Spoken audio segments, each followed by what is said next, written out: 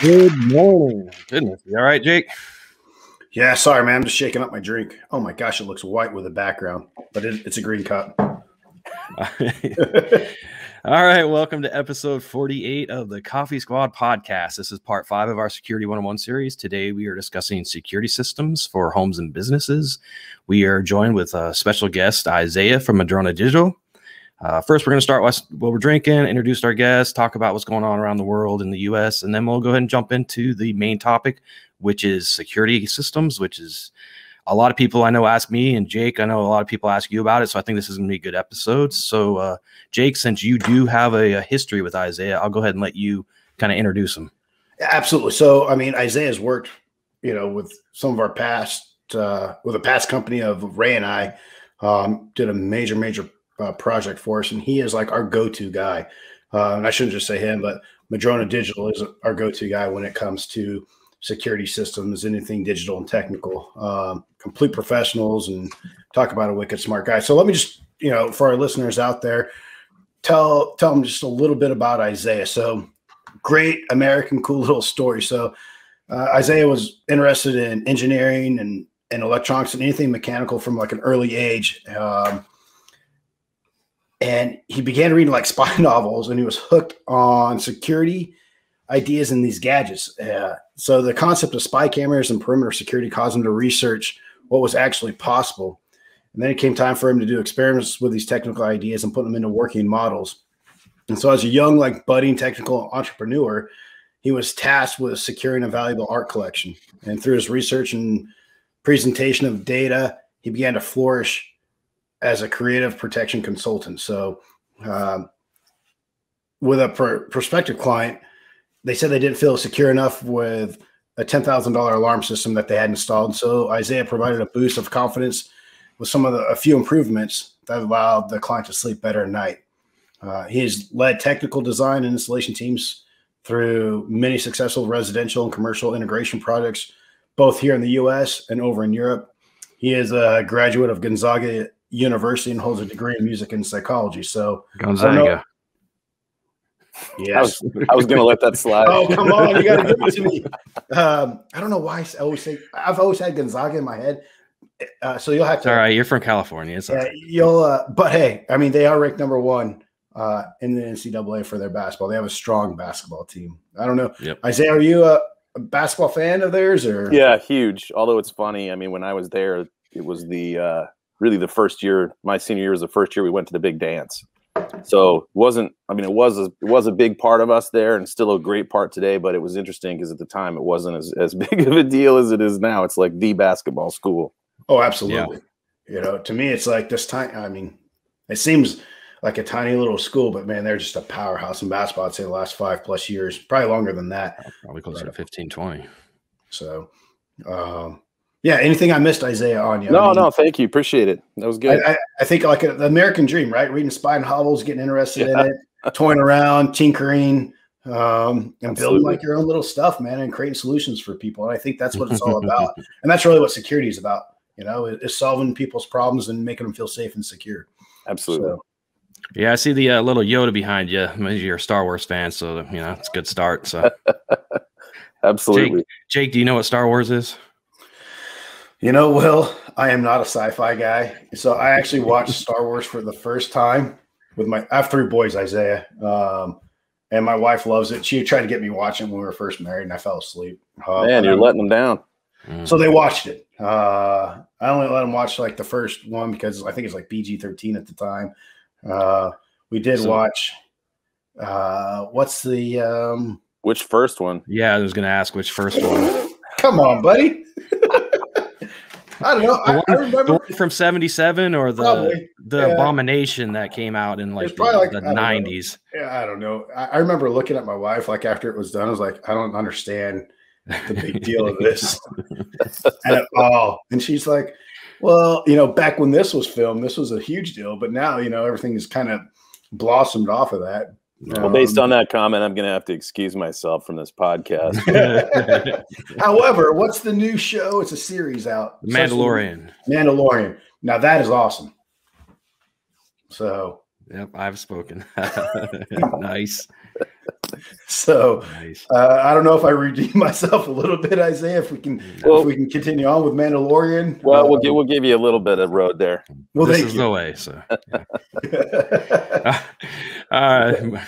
So we're gonna move on. Before we get started, I did want to say, give a shout out to a friend of the show, Nate Boyer. He is raising money for Dell Children's Heart Program by running the Austin Marathon Valentine's Day weekend. So if you'd like to donate, we're gonna put the GoFundMe page campaign link in our notes. So just go to our notes and click it if you want to donate to his cause. It's a good cause to help the Austin Hospital Heart Program. So yeah, Nate's a great dude. I don't know Isaiah. He was a long snapper up there, short time with the Seahawks there, but he was also a Green Beret. I went through the Q course with him, and I love what he's doing. So we'll have Nate on later in the year. So please, if you're listening and have a little extra cash in your wallet, throw it out there. I think it's a great program, and it's going to children. Yep, so. Good cause. Yeah. All right, so Jake, I'll start with you. What kind of fancy keto, balanced water, keto? Did you just say keto? Keto, yeah. Hey, you said Gonzaga, so whatever. So hey, I just want you to know, man. I started off the year at like 215, a little over. I'm down to 201 as of yesterday. Wow, good job. Yeah, I'm starving myself at night. My wife locks everything down.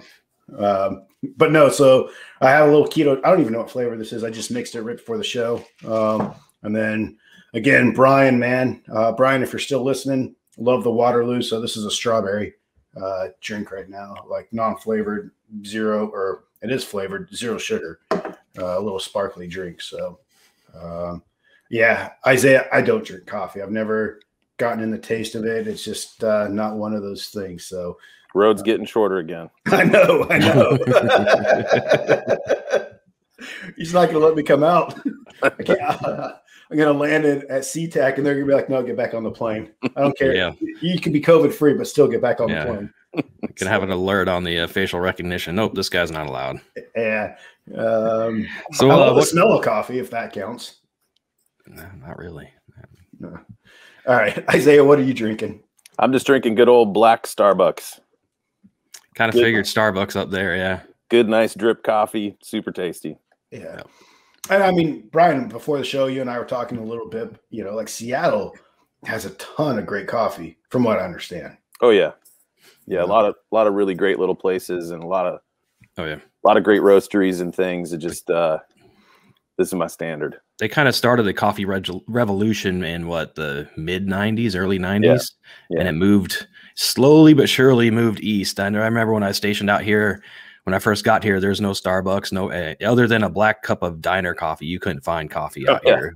Now it's everywhere, but back then it wasn't as good. So it took a few years to finally get here. So I remember it came out like California. We had Java City. That was like the big thing in the town that I lived in, and then you can't find Java City anymore. It's all Starbucks, But what a great, the story of Starbucks, I think, is a great story in and of itself, and how they took this idea and just flourished with it and ran with it, and now it's global. It's fun. So, all right, Will, wow us. Hey, Isaiah, if Will says anything real snobby, just do a little pinkies up. Yeah. Well, he likes coffee too. And I drink my coffee black, but because I talk about the tasty notes, they assume I'm foo-foo coffee, but I drink it black. But anyways, my dad sent me this. It's a VTAC Berserker blend. It's made especially for Viking Tactics from Black Rifle Coffee Company. It's a dark roast. So yeah, it's pretty good. It says that it can keep you caffeinated in the fight. So I'm enjoying it. It's a little darker than I knew. I prefer a lighter roast most of the time, but it's good. And then, Jake, I got a special. I found this in the store for you yesterday. I don't know if you can see it here. It's a Coca-Cola with coffee. And I know you drink Coke, so I'm going to try it for you. And if it's not too strong, keto, as you talk. If it's, well, yeah, you'll be off it in a couple of weeks, but whatever. Once the coffee, if it's not too coffee, I'll let you know and you can give it a try. They also have some more foo-foo ones. This is just dark blend. They also have like a caramel and a vanilla type one, so that'll be a little sweeter for your delicate palate. So thank you. I'm shocked you didn't tell Isaiah it has hints of nutmeg and raspberry and an oak flavored, No. Like you normally do. I don't know. Again, I'm not a coffee drinker, but I was on the Black Rifle coffee site the other day, and they make hot chocolate. I'm not really a hot chocolate drinker either, but they make a hot chocolate with the old smoke grenade. So I might send that to you, Will. So, well, cool. So we got some stuff kind of. I don't know. Do we want a serious question? Kind of a lighthearted question. That's interesting. It's like Coke with the coffee aftertaste. It's interesting. All right. Anyways, we'll move on. Let's do. I don't know. It's Super Bowl weekend, so it is. I know. Isaiah's a Seahawks fan a little bit. I know he's not a huge sports fan, but unfortunately, the good guys didn't win this year. I know the Niners are out. The Niners are relevant like once every couple decades. But anyways, are you going to watch the Super Bowl this weekend? And if so, who's your pick? Probably not, to be honest. I don't know. We'll probably look at the halftime show and maybe the second half of it. I don't really I've never really liked either of those teams. My dad's, spent a lot of time in Kansas, so maybe I'll put a cheer up for them. But I don't know. We'll see how it goes. I don't really know anything about either of those teams. Sounds sad being that they're both in the Super Bowl, but that's sort of where I'm at with it. Oh, I totally understand. Especially this year, I didn't follow football like I normally do. So, I mean, other than just the knowledge of who's on the team, I don't know a lot about them. Jake, Yeah. I know you're probably going to go for Tom Brady since he's a Bay boy. I am. So I like Tom Brady. I liked him. I am a Niners fan, and the Chiefs had a hell of a comeback last year against the Niners. I lost quite a bit of money on that game. Quite a bit. My wife doesn't listen to this podcast, so it was. I was in Mississippi watching the game when I was working out there, and it was sitting at a bar. A lot of Kansas City fans, and the Niners had it in the bag till the fourth quarter, man, and blew it, which blew my bank account too. So I like Tom Brady. I think Tom Brady. I think most people can agree he's one of the greatest quarterbacks of all time. And I think he's showing it where, Tampa Bay had a decent team last year, but coming in this year and taking him to the Super Bowl, I think is awesome. So I'd love to see him win the Super Bowl and hang it up. So, I just want a good game. I like both of you guys. I watched a little bit of football. I think since the military, bigger things, better things, maybe as you grow up too. Like you don't have the time that I invested as the teenager in my early 20s with it. But I just hope for a good game and I hope for great commercials. I'm more excited. Like, what's Doritos going to do this year? Because they seem to me to always have like the best ads. So I just hope all the ads are really light and fun because that's what we need. I don't want to see any more political ads. I just want to see Doritos and maybe some Clydesdales go running by or whatever it is. I don't care. Something fun and nice and American to make me feel good. Yeah. GoDaddy. We'll see what GoDaddy does. They usually do something. So we'll see. We'll see what happens. So cool. I think so. Will, who are you rooting for? I really haven't decided yet. I really don't care who wins as long as it's a good game. I don't like either team particularly. If I probably had to choose, it'd probably be Kansas City because I'm not a big fan of Bruce Arians. He's the coach for the Cardinals, and he's just kind of a blowhard, is my opinion. But he used to coach, in full disclosure, he used to coach for the Cardinals, Arizona, and they're a rival of Seattle's. And obviously, I'm a Seahawks fan, and he was kind of I didn't like him as a coach then. Maybe if he was my coach, it'd be different because, I didn't like Pete Carroll until he became the Seahawks coach. But anyways, I didn't like the way he acted and his blowhardness and stuff like that. I'm sure if he was the coach for the Seahawks, I would, but whatever. So between him and Brady, I'm not really a fan. So sounds like you need a hug. I mean, probably. Yeah. So well, cool. All right. So let's move on to this week's topic. It's security systems. We've got a lot of good information. Isaiah's probably forgotten more than Jake and I will ever know about security systems. So when we talk about security systems, what's the first thing, Isaiah, that you have your clients look at? Yeah, I mean, realistically, it's finding out what they're concerned about first. Yep. You know, what made them look for security? You know, when you start approaching these things, you know, sometimes it's just the client saying, "Hey, look, I as sort of my story said there, you know, I can't sleep at night. I'm concerned about what's going on outside my house, right?" And that's that in and of itself is probably the most important thing as far as a security professional goes, is listening to the client, listening to what they're worried about. If it's a business, you know, maybe they had some employee theft, or maybe they had an employee threatened in the parking lot, or whatever it is, but really finding out what they're concerned about. It's very easy to go down the path of everything's wrong and everything's scary and you should buy a whole bunch of stuff. It's much more difficult to find out what's really on their mind, and then look to folks like you guys to do some sort of an assessment, or myself doing a much more simple assessment on top of what they said, to find out if there's some other concerns that we need to look at. I think you hit the nail on the head, right? Like, I think that's what sets a good company apart from a bad or shady company, in my opinion. And there's a lot of security companies out there that will just sell you stuff and just want to sell you stuff because it's, you know, upping their bottom line. And I think what makes a great security company and a good security consultant is one who actually listens and helps that client understand. You know, we use the same terminology, you know, on the physical side of the house, is what keeps you up at night, you know? Yep. And once we address that, and then we can, you know, take that one little thing and then spread it out and help build a system, a whole complete system with the physical and the technical side there. Yeah.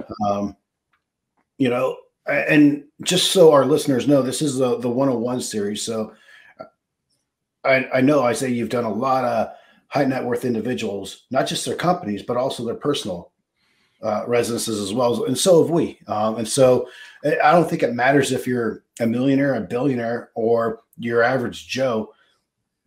You can apply the same things that we're going to talk about Absolutely to yourself. So absolutely. And technology today has made that possible. I mean, you know, 15 years ago, 20 years ago, when I started doing security, it really was only high net worth individuals that could afford to do any of this stuff. You know, cameras, $5,000, $10,000, $20,000. You know, average Joe's not going to do that. Yeah. So nowadays, I mean, you've got all sorts of things out there that can make a real difference for everybody, and all of the same data, all of the same math, all the same design techniques apply across the board. So you mentioned data. I think that's an important step too. And, you know, so after you've had them identify of what's important, what's the next step there? Well, usually for us, the next step is to really walk the property, or walk the business, and look for things that are a problem. And we, depending on the client, obviously, but in almost all cases, we walk it at 2 times. We walk it during a busy time, you know, middle of the afternoon, especially if it's a business in a you know, downtown area or something. And then we walk it late at night. And we walk it late at night, you know, sit in the back in a car and watch what happens for an hour. You know, are the things that the client said really something to worry about? Is there really people in the parking lot at night? Or, you know, what are those concerns? And that really helps us shape what kind of thing we're going to put in, whether that's cameras or whether that's some sort of a burglary system or something else. Yeah. Well, it's funny because I think on the technical side and the physical side, there's a lot of similarities. We do the exact same thing. Yep. We'll visit various hours of the day, you know, like, hey, and some of it is, can we penetrate this, or what's it look like? Do they have lights on? Are the lights working? Is there, you know, all those same similarities that you're talking about on the technical side is done on the physical side. And then, you know, we look at the data. You know, what's the crime rate? Say what's been happening, not only at their specific location, but a bubble around that. Yeah. So you mentioned the different types of systems. Can you talk to our listeners and viewers out there of, you know, the different type of systems out there that are available? Yeah, I mean, it really falls into sort of 3 categories. You have surveillance, and, you know, surveillance is, you know, today there's lots of concern about personal privacy and AI and things like that. But at just a very basic level, it gives you a view into some area. What's going on? Is it my gate? Is it my front door? What is it? You know, very simply, it gives you a view and maybe a recording of what happened. Second is burglary systems or inner perimeter systems. Essentially, you know, all your windows. Did somebody break my glass? Did my door get left unlocked at a business and it blew open in the wind? What that gives you the ability to call the police when something happens. And, you know, we'll revisit some of those things a little later, but that's sort of the second one. The last one is kind of life safety systems. And this is something that doesn't often get talked about in the security window, but it's a really important thing. You know, are all the smoke detectors good? Do I have the ability to detect carbon monoxide? If I'm an older client, do I have a way to get to a phone when there's a problem? If I'm a business owner in a publicly open business that's late at night, do I have a storeroom or something that they can duck into and lock the door? You know, those are kind of the three things: watching and kind of knowing what's going on, being able to detect when someone enters somewhere they shouldn't, and then making sure that the people are safe that are there. I think that's an awesome little simplified breakdown of the system. So I think, Will, I know we've talked about, you know, different systems, but, and I get this question a lot, is like, how do you know which system to use? And for like a basic homeowner, you know, like you said, you know, in the beginning, as we talked about, technology has changed so much, and it's available to the average Joe out there. You know, you have Ring, you have Simply Safe, ADT, you know, so many different commercialized systems for the average homeowner. How do you know what the right company is? Sure. I think it goes back to that first thing of finding out what the client wants, you know, and then looking at that second thing of what do they really need, right? So I think primarily finding the right company is choosing a company that can fit your budget and knowing what that is. So if you're the average Joe, you know, you're looking for an ADT, or you're looking to do some things yourself, right? You're looking for some simple things, good reputable company that has the manpower to pull it off and pull it off affordably. If you're a business, you know, same sort of thing. A smaller business, you're looking for that company that has the manpower to pull these things off and has the reputation. If you have a higher budget, then you're looking for someone that has more time to listen to you. And that's really the thing. Again, the technology stays the same, but, you know, really good solid method is almost as good as a really good analysis. And what I mean by that is, you know, if you've got a square building and it's your company, and you put a camera on all four corners and a camera at the door and a basic burglary system, which is what ADT might do, or something similar, Brinks or whatever, you've already gone a long ways down that path. And those are probably the same sort of things that we might find in an analysis of what should be there. So again, you know, choosing the company based on your budget. If you're going out there and you're finding a really high-end art protection company, and really you just want a Nest doorbell, it's not going to go well for you, and you'll be disappointed by the by the end result. Yeah. So you talked about, like, you know, choosing. We talked about a couple of the companies. Is there a way to kind of determine which one's more dependable, or which one has a better response time, other than just calling around and doing your research, or just doing your due diligence? Or, well, I would say this. So one of the misnomers that's out there is that, you know, every alarm company monitors their own system. And what I mean by monitoring is, this is you know, your alarm's going off. You have 30 seconds to disarm it from your keypad. And if you don't, this company calls you, whoever that company may be. There's very few of those things. They all use the same computers. They all use the same software. And with today's technology, realistically, they all have about the same response time. They all work very similarly. So what I would suggest is call a few. You know, I mean, roofers and plumbers always say to get, you know, 3 bids. I would say at least call 3 different companies, and you have to feel good. You have to feel trust in that person. And, you know, if you're on the phone for 30 minutes waiting to talk to somebody, you're not going to feel very good knowing that probably you're going to be on the phone for 30 minutes when something's happening at your house. Yeah. So that's really the key, is comfort. And in the lower budget, that comfort is really, really important. because you've got to trust that that system's going to do it, and then that person on the other end of the line is actually going to hear what you say. Yeah. I think another like misnomer too that's out there quite a bit is, well, I have an alarm system, and they're going to call me. You know, I have whatever it is, 30 seconds, 15 seconds, whatever that time is from the time the alarm goes off to the time that you have to enter your code, and you get the phone call. A lot of people think like, okay, well, that's the response time where I'm going to get help. You know, that's the first trigger. You know, that's the first step in it. You know, your alarm goes off, then you wait 30, we'll just say 30 seconds is the average, you know, time to put in your thing. Then you're going to get a call, I don't know, 5, 10, 15 seconds later. So let's just say for quick, easy math, because I'm not the smartest guy, we're almost at a minute, right? So let's just throw a minute out there by the time that alarm goes off and you're on the phone. Yep. Then the alarm company is going to call the dispatchers. That's going to go to the dispatcher, depending on where you live and depending on what's going on and how far the nearest officer is to respond to that. Could be, and where I live, because my alarm was tripped a few times on accident, and I don't remember my passwords or passcodes very well. Neither does my wife. So the cops have been here twice over the last few years, and I'd say the average is 5 minutes. But I live in a tiny little town, right? Tiny little town. There's like 15,000, but we always have 6 police officers on patrol all the time. Most people don't have that. And so a good way to also look at response time is, you know, call your local police or sheriff's department too and ask them, hey, I live here.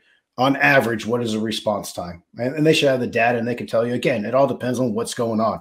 No one has a crystal ball. There could be a major accident or something else going on where, you know, those police officers are responding on the opposite side of town. So it also depends on the type of call too. So, you know, a simple burglary call may be responded to differently than a panic call. Exactly. You know, these alarms have that panic button. People wonder what that is. They should know what that is.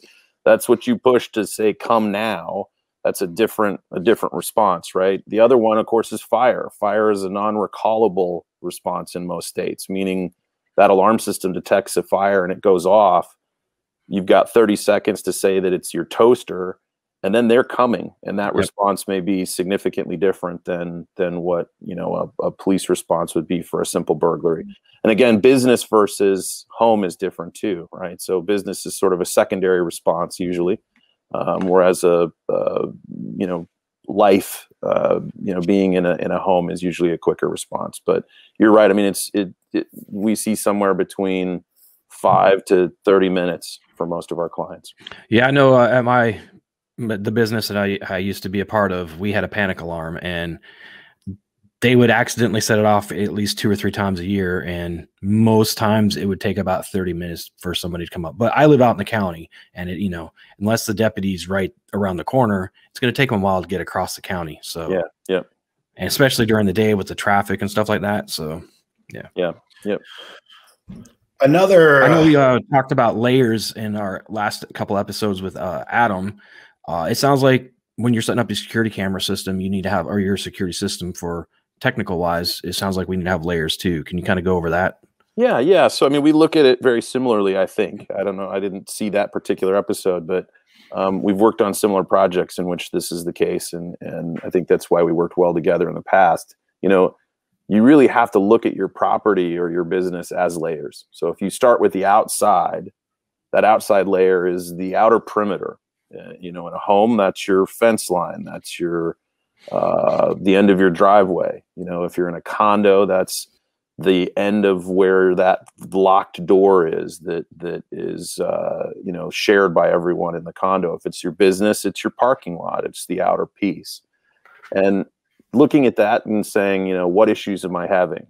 You know, is my parking lot lit well? Is there a camera on it? Do we have thefts in the parking lot? Or if you're at home, does someone steal my mail, or do I have people coming into my yard to take a look at, you know, my things or whatever?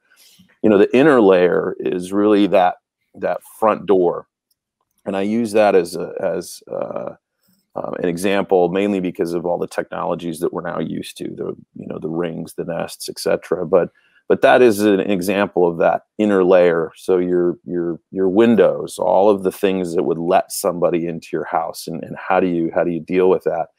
And then the last is sort of you yourself and maybe your art, or maybe you have your dad's watch that you want to protect, or whatever the things are internal to the house that are important to you. You know, we all here travel quite a bit. I have, you know, a wife and a mother and two beautiful little girls at home. You got to protect those things, right? And so what additional layers do I have? What additional things do I do for that last layer inside? I think for our listeners, hopefully, you know, and if you haven't listened before and now you're just coming on, this is a series that we're doing. We started with episode 1 of the Security 101 series. And if you go back and listen, hopefully everyone will notice how these layers, not just the layers, but the series are building upon themselves. You know, we've talked about outside in, the terminology and everything. And now we talked about septed last week a little bit.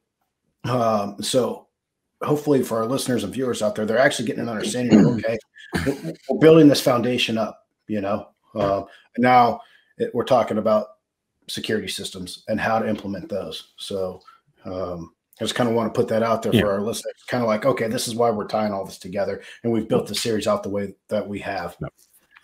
So we're talking about all these security systems and how they interact together. So what components kind of make up a security system? I know you've talked about cameras and glass breaks and stuff like that. So what exactly is it that you're talking about? Can you kind of break down the components of a security system? Yeah. So let's look at those three different types of systems and kind of put the components in there. So cameras are probably the one that you know we've talked the most about so far. You know, there's really a lot of cameras out there these days at any budget. I mean, you've got, you know, $100 things that you can stick on the side of your house that have a solar panel, and you don't have to do anything. They just work, right? All the way to, you know, 360-degree cameras that are able to, you know, look at the entire situation. I will sort of group in with that lighting.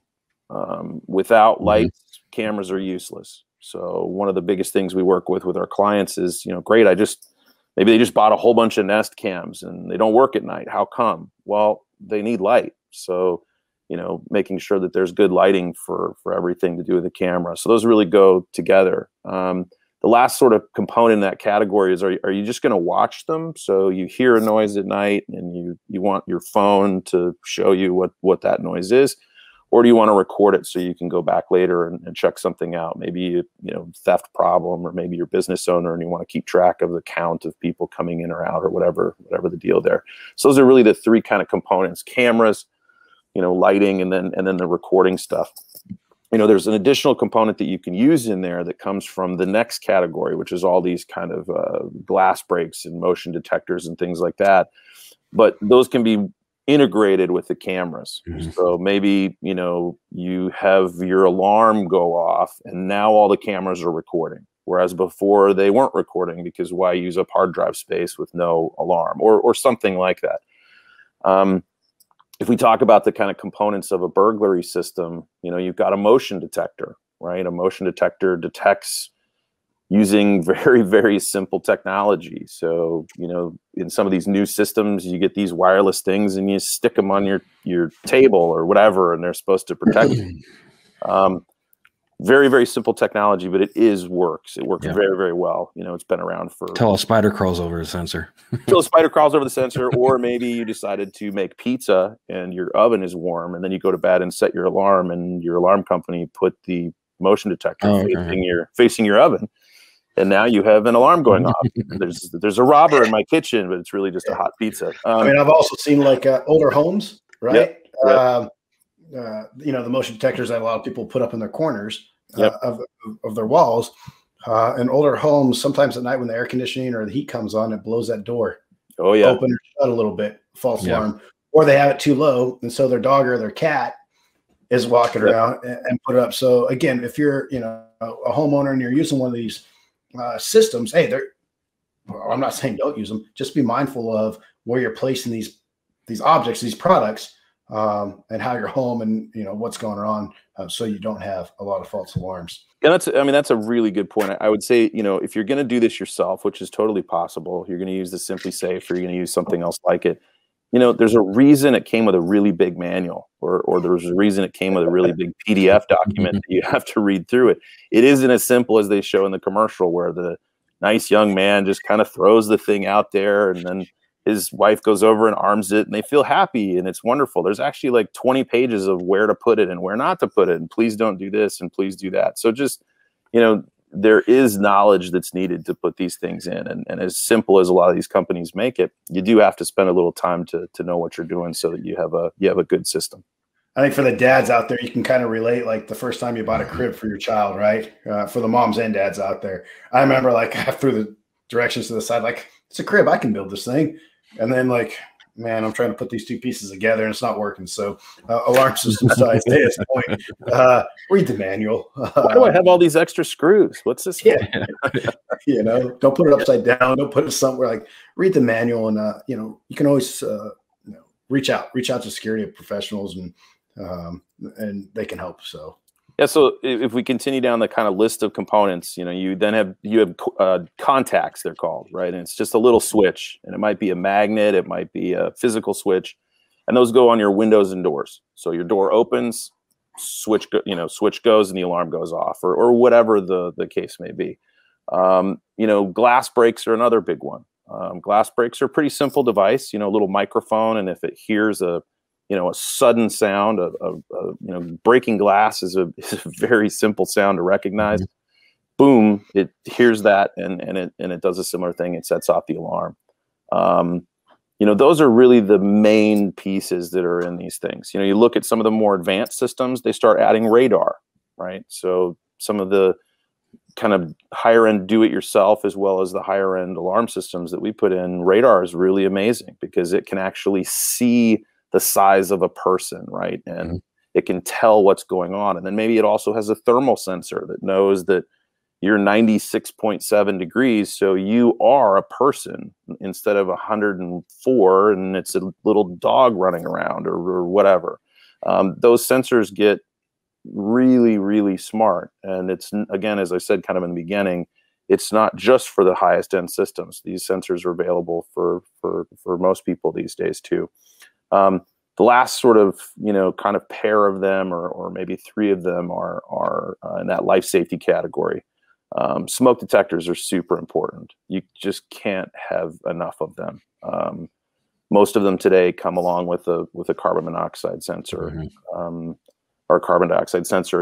It's really important to have a lot of them in your house. And you know, real estate agents, when they sell you your home or will talk to you about code and what's required. You know, you're supposed to have a smoke detector in your bedroom, and you're supposed to have a smoke detector in the hallway outside your bedroom. Sure, but you should also have them everywhere that's a room. You know, maybe not in your kitchen, especially if you're me in the way that I cook. But you know, you need to have those things around so that you're safe. And then similarly, panic alarms. You know, this is something that most people forget, look over. You know, if you're over the age of 30, you probably have a chance of a heart issue. And, you know, chances are it's going to be in a room where you're alone and you don't have the ability to grab a cell phone. So having some version of one of these, you know, panic buttons, ADT, Simply Safe, companies like us, we all offer some version of that. And these aren't expensive. It's not something that you're, you know, paying a lot for. It's just a little button that you can push that can save your life. You're working out or whatever, and you got something happen. So think of the life alert I've fallen and I can't get up. That's exactly what was going on in the back of my head there. This is a similar scenario to that, but it's linked to your alarm. Yeah. You know? So you're not paying an additional monthly fee. The life alert scenario is really important as you get, you know, into your upper years, because there's a whole nother set of services that come with that. The ability to have two-way communication, et cetera. This is really just hey, I've fallen and I can't get up and I can't call you back. Please come help me. That kind of scenario. Yeah. So I know you talked a lot about cameras, and I'm kind of interested in that. I know, Jake, you've got a camera system. I can't confirm or deny whether or not I do. I haven't chosen exactly what I want yet. So can you kind of go over what the camera system is that you kind of look for, and what exactly their makeup is? Sure. Well, my camera system is really just to alert if you show up. Oh, okay. Well, I got a German really Shepherd for that. Programmed it. So if you show up, I get an alert on my phone, man. So I like your German Shepherd scenario. We had a client in London that had a sign up that said, "My German Shepherd can make it to this fence in 3 seconds." Can you? It's great though, right? I mean, people are terrified of dogs, especially like the Shepherds, the Malinois, you know, pit bulls. I would say, hey, if you can't afford an alarm system, get a dog. Yep. Well, look, I think the cameras really fall into 2 categories: wired and wireless.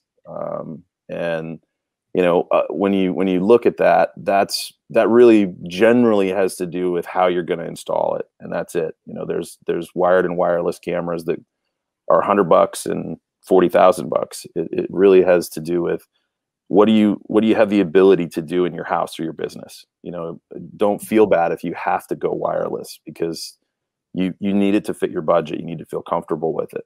That being said, you know, how do you choose this? Wireless is not as reliable. It relies on a network connection. It relies on a wireless network connection. It relies on, I mean, I'm sure we've all, you know, called to, you know, taken the call of how do I reset my Comcast modem because my internet's not working, right? Mm-hmm. That is, if you're, you know, putting your entire security system on that, or your entire camera system on that, that's something that you have to deal with. Wired, on the other hand, is very solid, but it requires, you know, drilling holes. It requires getting a wire to it.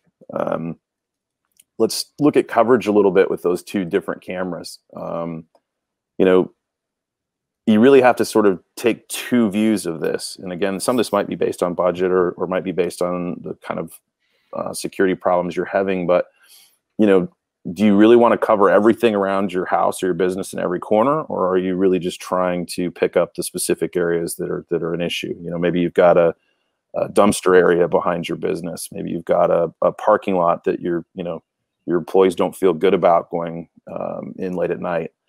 Or maybe you want to make sure that you're gone a lot, and you want to make sure that you can see everywhere around your house. Choosing that coverage is really important. But, you know, more important than coverage is really the resolution of the cameras. And this is a really big deal. There's 2 resolutions that you need to look at. One is, what's the resolution of the camera? Can I see anything with it? But more importantly, what's being recorded on the other end? There's a lot of internet companies right now selling cameras where they talk about, you know, 4K cameras, or they talk about 1,080 line cameras, but then they're only recording at 300 lines. Yep. What that means is that, you know, you're watching someone break into your car and you can see who they are, and then you go to export that video and give it to the police, and they can't even tell it's a person. It's just a shadow. That's just completely useless, right? So it's really knowing the product and trusting the person. In the notes here, we were looking at pixels per foot, and that's something that you should think about based on what you're trying to do with these cameras, right? There's 3 levels. There's, can I tell it's a person? And that's sort of level 1, right? And there's a certain number of pixels per foot. What that means is the camera has a certain number of pixels, and you're looking out at an angle into a yard, let's say. And you take the number of pixels that the camera has across the width of the yard. So let's say there's 1,000 pixels, and my yard is 100 feet wide. Well, that's 10 pixels per foot, right? That's not bad, but it's really not very good either. I could tell it's a person coming, but I wouldn't be able to recognize who that person was. And I certainly couldn't provide any sort of footage to the police to show them who it is. The second is that thing of, I can actually see them. And if I have met that person before, I would recognize who they are. The last is facial recognition. That's the highest amount of pixels per foot. You know, that's where nobody has met you before, but they can tell who you are by that image.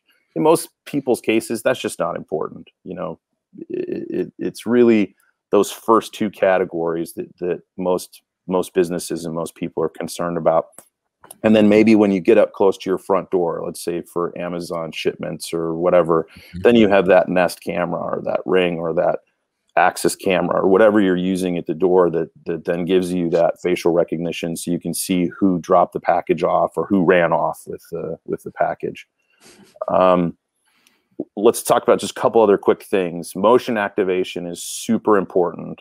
You know, I talked a little bit earlier about the 4K camera. That's a lot of data, a lot of data. So if that camera is recording 24 hours a day, you're going to just be eating a hard drive for no reason.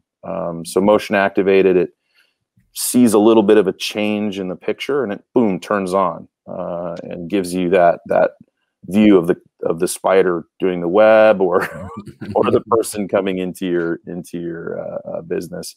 And so that's the same technology of like a trail cam. Exactly. Yeah, exactly. We've all seen it. It's a cool thing to have, and it makes a huge difference in your system. It's like your Ring doorbells, same thing, you know? Yep, exactly. What about night vision? Is that something that a lot of people put on their cameras, or? Yeah, so, you know, I mean, it goes back to my comment earlier about having lighting.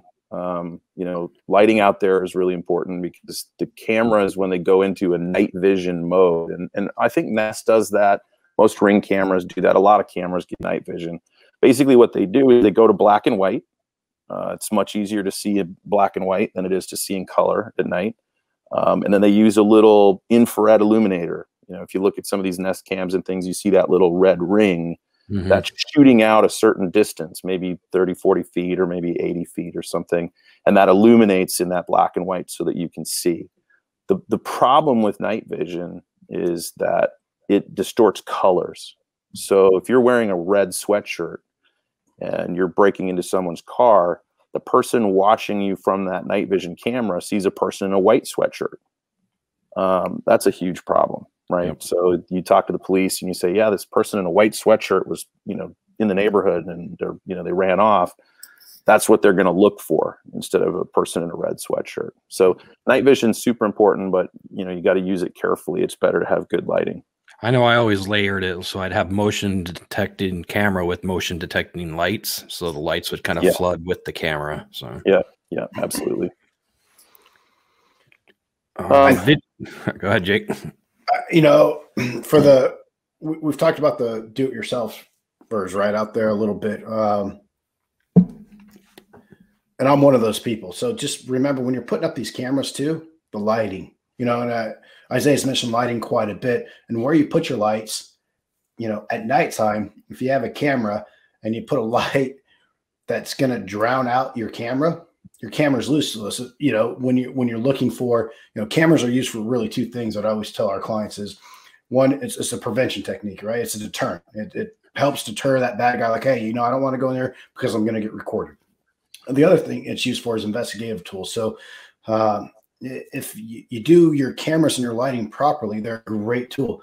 If you mess up your lighting where it drowns out that picture, and now your camera's useless. So again, when you're doing this, you're do-it-yourself type, make sure you're looking at your lighting. You know, if you have a lamppost and your Ring doorbell, and the lamppost here is behind it, it'll drown out your Ring doorbell at night. So just always think of your lighting, where that placement is and where you're placing those cameras. Going back to the cameras, Isaiah, why is video compression necessary? Yeah, so this is something that you see in a lot of ads. They talk about the different types of compression. It really has to do with how much data. You know, if you have a nice basic Canon camera, we're all used to taking pictures on our phone, but you have some sort of a Canon or a Nikon or whatever, and you shoot that picture. You know, it takes up a lot of space on that little card. Now you say, okay, well, I want to record 30 of those shots per second.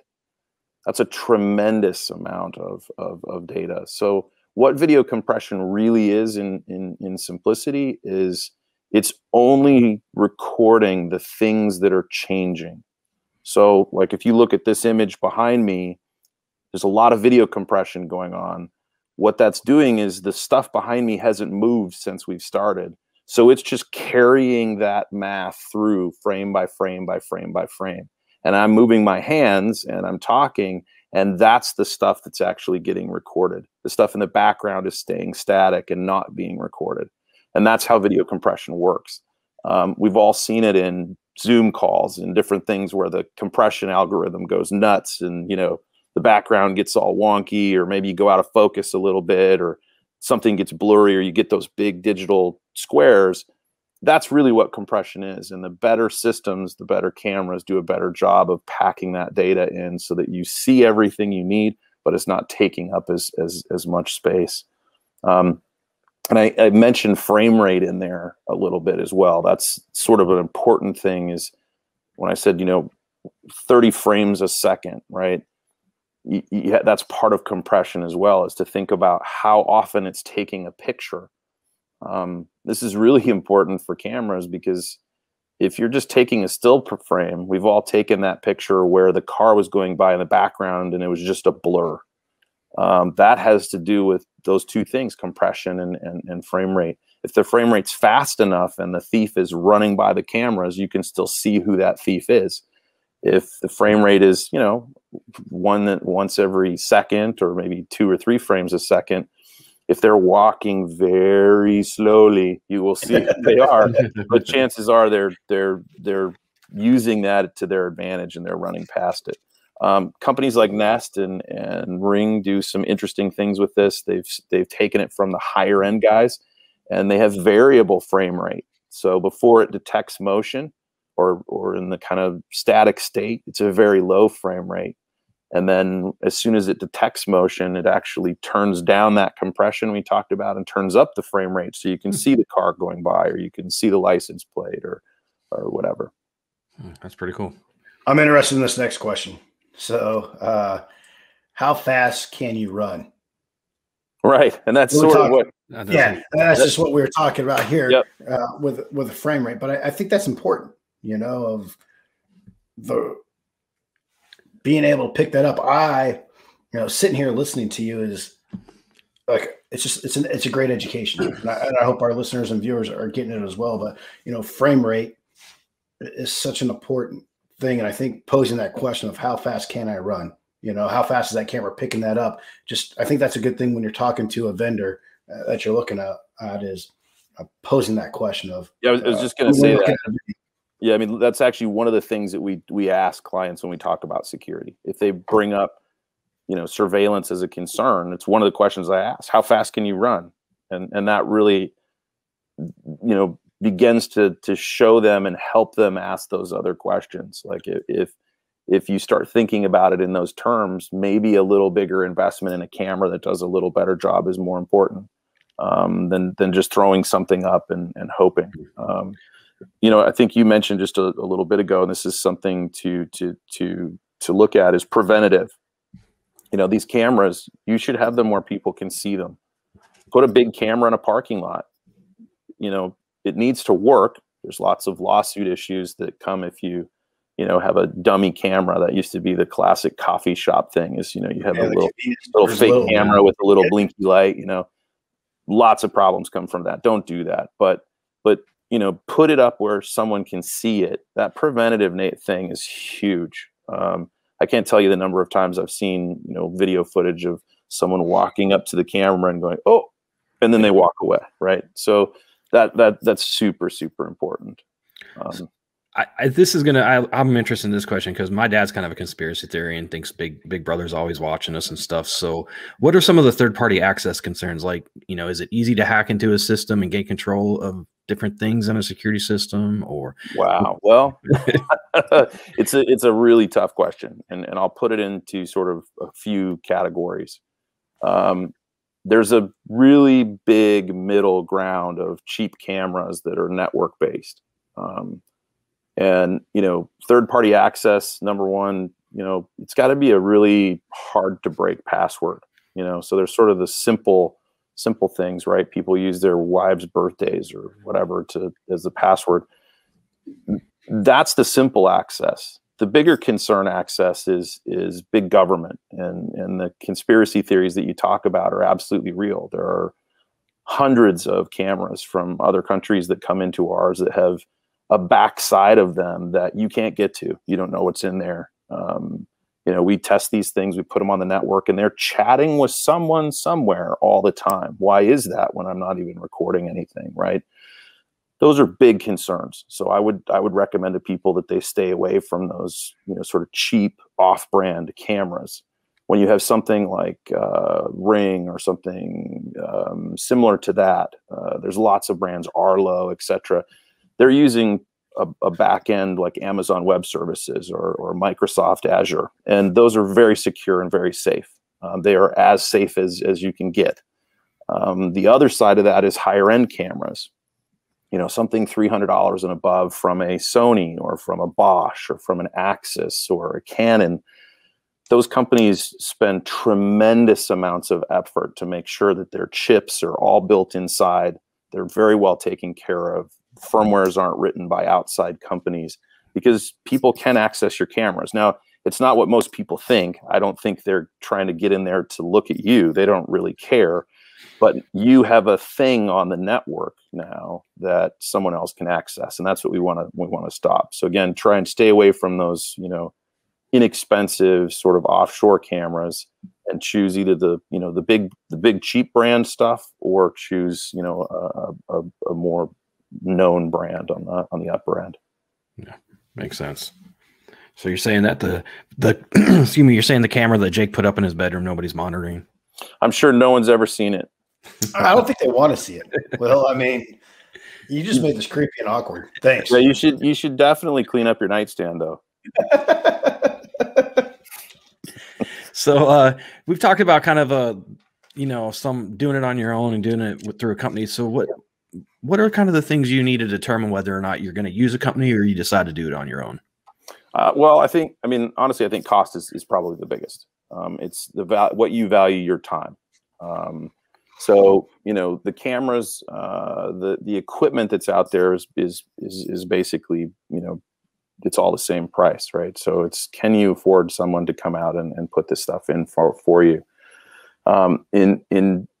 If you're like me and you're into this and you tinker with it and you do it, and there's lots of my friends who are not in this industry who have done their own systems, and they've done a really good job. I have a friend very close to me here who had me come over and just give him some suggestions. Also did a bunch of internet research, watched all the YouTube videos, and did a wonderful job of securing his home. Our company's not in his budget, and ADT isn't in his budget, but buying a handful of Arlo cameras from a Costco or whatever, and putting in a simple ADT security system that sort of came in a box, and you stick it on the wall and you put the pieces in, worked really well for him, and his house is more safe, and his family is more safe. But it's about your time, right? If you're really, really busy, these security systems aren't simple. There are, I joked about it earlier, but there's a big manual that comes along with these things, and you need to read it, right? So figure, the average security system that a professional puts in for a basic house, 2,500, 3,000 square foot house or below, is going to take them a day. What's it going to take you? It's going to take you, 5, 6, 7 weekends. Do you really want to give that up? Lots of my friends, myself, others would say, sure, let's do it. And that's the thing. If you have the time to do it, I'm sure there are, people out there to help you with the knowledge that you need to supplement those manuals that come with it. But if not, that's where you really choose a company to help you put it in. Yeah. I know I talk about my German Shepherd as my security system a lot. So pets obviously are one alternative. Is there any other alternatives to kind of budget friendly for people who don't want to invest in a security system? I think I think pets are a really good option. I have a tree house in the backyard, and when my girls stay in the tree house, the dog's right there with them, because I know the dog's going to be super annoyed if it hears a noise, and it's going to wake them up, and that's the thing. I don't really see any other option than being more careful, right? Yeah. If you can't do the security system, I live a little bit out of the city. Before we had security stuff put in, I didn't always feel comfortable walking to my car. So put some lights in, look around you. You're the sort of best secondary security system. Technology is one thing, but it's not going to save you from being stupid. So, looking around, figuring out where you're at, if you're leaving your office and you're walking to your car, don't just stay on your cell phone and suck on your coffee the whole way there. Take a look around and make sure there's nobody behind you. I mean, there's just simple things that is the best other option. Yeah. So, Isaiah, as we start to wrap this up, how would you design a security system for the average person or a family? And we'll talk about like a low crime area, a high crime area, and a moderate crime area. Are there differences on how you would do it? Yeah, I mean, the low crime area, high crime area, and moderate crime area, unfortunately, trying not to keeping politics out of it, but, unfortunately tends to generally be in certain areas of town, right? And so normally the richer areas are going to be the lower crime. The poorer areas are going to be the higher crime. It really comes down to the kind of thieves that you have in those areas, right? So the lower crime areas, the thefts or the things that happen in those areas need pretty complicated systems because in general, the thieves are professional, right? So a low crime area means that if someone's coming to steal your piece of art on the wall, they already know it's there. They know how it's hung. They know where all your locks are. So it takes a pretty significant system to guard a house in a low crime area. In a high crime area, the big thing is back to preventative, right?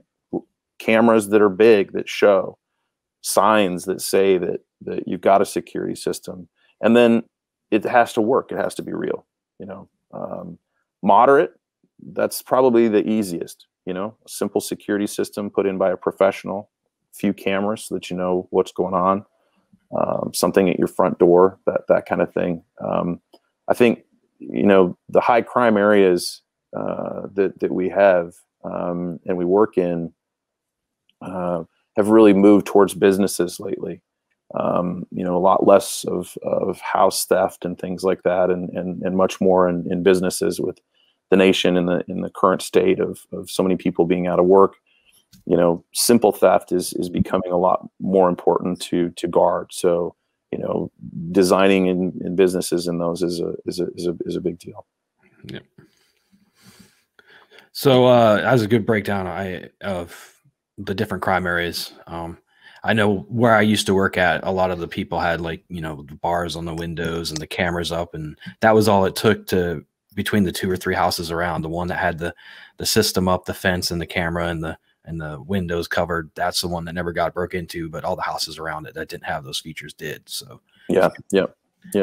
So what kind of new technology is out there for home security before we leave? I know you guys do a lot of that stuff. So yeah, well, I think one of them that probably is on a lot of people's minds is artificial intelligence. A lot of the cameras and things that are coming have really begun to use artificial intelligence to eliminate some of the false alarms and things that are out there.